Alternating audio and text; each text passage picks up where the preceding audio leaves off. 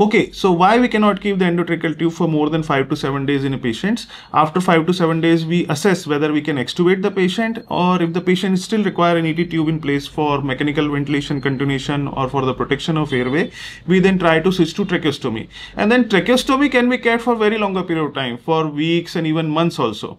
The cuff pressure remains the same. It's the same in the endotracheal tube, and the cuff pressure is same in the tracheostomy tube also. So what is the difference? So understand, the major difference in the endotracheal tube and the tracheostomy tube is the passage through the larynx and vocal cords.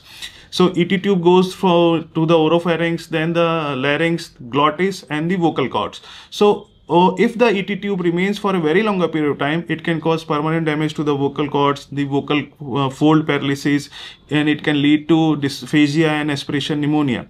Also, because it is passing through the glottis, so it can, which is the narrowest part of the airway, it can cause subglottic stenosis, which presents with a stridor later on. While the tracheostomy, it bypasses the vocal cords and goes through the cricothyroid membrane. It passes the vocal cords, so vocal cords are safe. And also, it is a little lower, so it doesn't cause it that much subglottic stenosis. So now you know that's the major difference. Other complication remains the same with both of them. So do read more about it.